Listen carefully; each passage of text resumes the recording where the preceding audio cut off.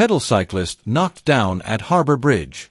Pixels Guyana Incorporated reports that a pedalcyclist was involved in a traffic incident at the Demerara Harbour Bridge early this morning. The accident, which occurred at approximately 5:56 a.m., highlights the critical importance of road safety and the need for all road users to adhere to traffic rules. Details of the incident are still being investigated to determine who was at fault.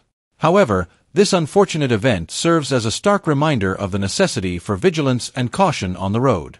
Whether driving a vehicle or riding a bicycle, staying alert and following the rules is crucial to preventing accidents and ensuring the safety of everyone on the road.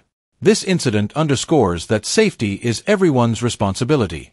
Road users are urged to be aware of their surroundings, obey traffic signals, and prioritize safety at all times. As investigations continue, we encourage all commuters to take extra precautions, especially during early morning hours when visibility may be reduced. Let this be a reminder to make road safety a priority and to work together in creating a safer environment for all.